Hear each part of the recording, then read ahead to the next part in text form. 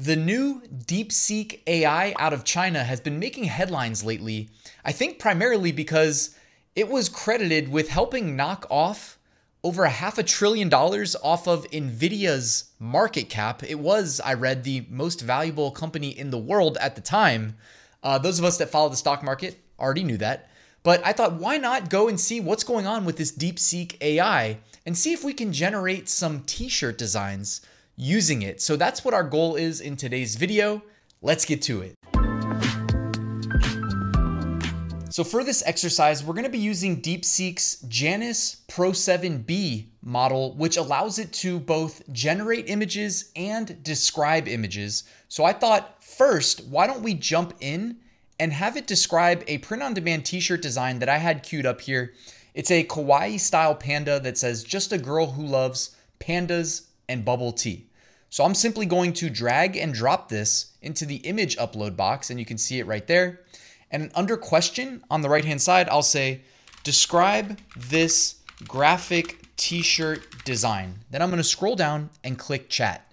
Give it about 30 seconds and it will describe the design. All right, and the response from Deepseek's AI is, this graphic t-shirt design features a cute cartoon panda sitting down and holding a cup of bubble tea.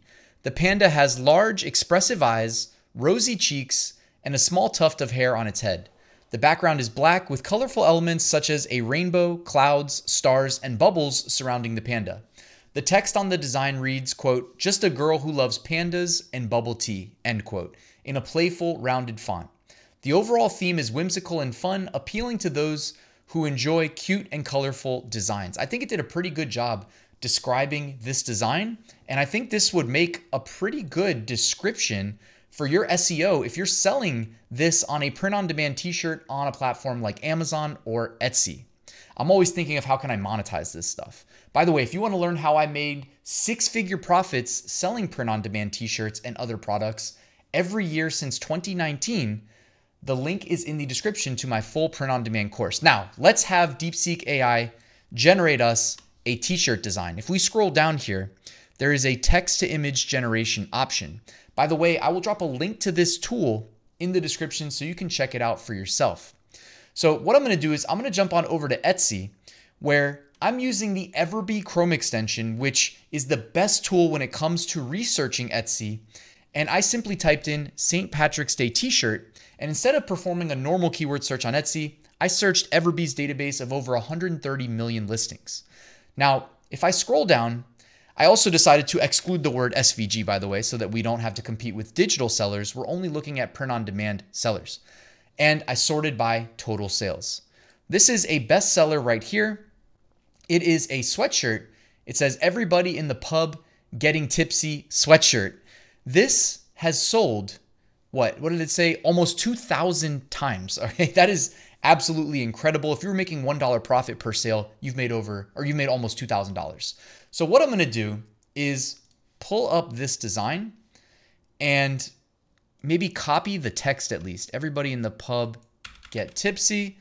Go back over to the Janus Pro 7B and under text to image generation where it says prompt, design a graphic t-shirt, design for a graphic t-shirt, the following, colon, the text, quote, "Everybody in the pub getting tipsy," and a green 4-leaf clover.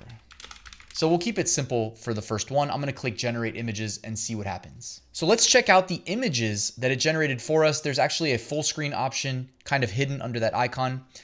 So I see a green background. So it got the color green with St. Patrick's Day.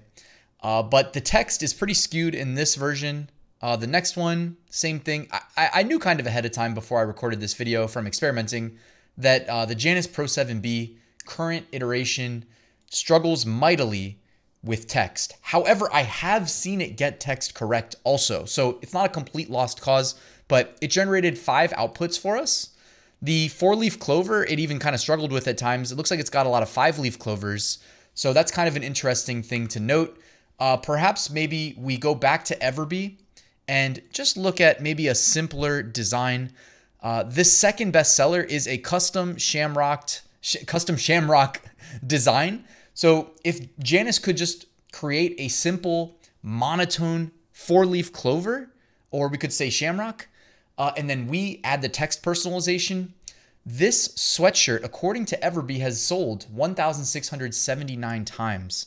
So that is, to me, a bestseller, and that would be absolutely incredible to have in our Etsy shop. So I'm going to come back here, scroll down to the text to image generation, and I will ask it simply to design. I don't even know if you have to tell it design because it's a text to image generation. So a single four-leaf clover, monotone, where the color white, monotone, no additional colors. For use on, well, let's not complicate it. I don't want to say for use on a t-shirt graphic. Let's just hit generate images and see what happens. Okay, so I ran the prompt. It has had time to return the different outputs, and you can see right here. So it's generating almost like a photorealistic. Maybe I do need to request that it optimizes for a t-shirt graphic and even try stating a transparent background, so we can experiment with that, because these do look more like they went out in nature and tried to take a photograph.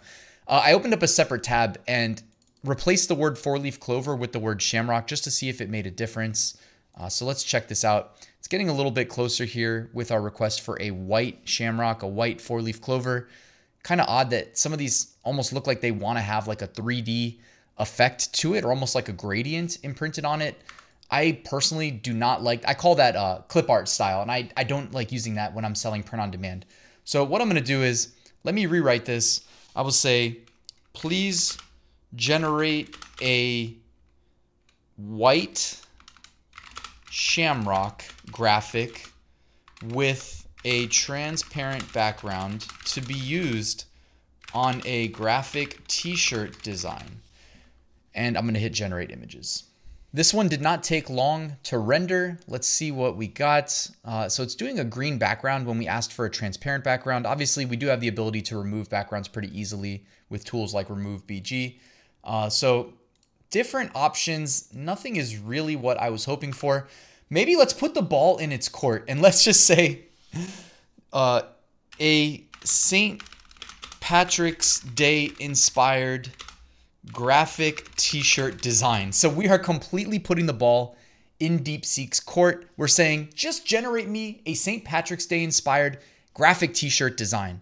Now, if we wanted to get more specific, obviously, Everbee has got 30,000 listings indexed when we requested St. Patrick's Day t-shirts. So let's see if Janice was able to come up with anything that could compete with those bestsellers on Etsy. And we put the ball in its court. We gave it a very open-ended prompt. It looks like it wanted to generate a maybe leprechaun there in the middle with four-leaf clovers. The text looks like an LIPAHDE. Any guesses on what that text is supposed to say? Let me know in the comments. Maybe leprechaun, because it looks like it's supposed to start with a, yeah, oh, I think I figured it out. Hey, hold up. L something P. That probably is supposed to say leprechaun. The bottom, I don't know. So that's the first design. Obviously not usable. The next one looks like a leprechaun, so there we go. Maybe something about a pot of gold. Let's see what else. This one's like Leprechaun Jesus. Look at that beard, or Leprechaun Santa Claus.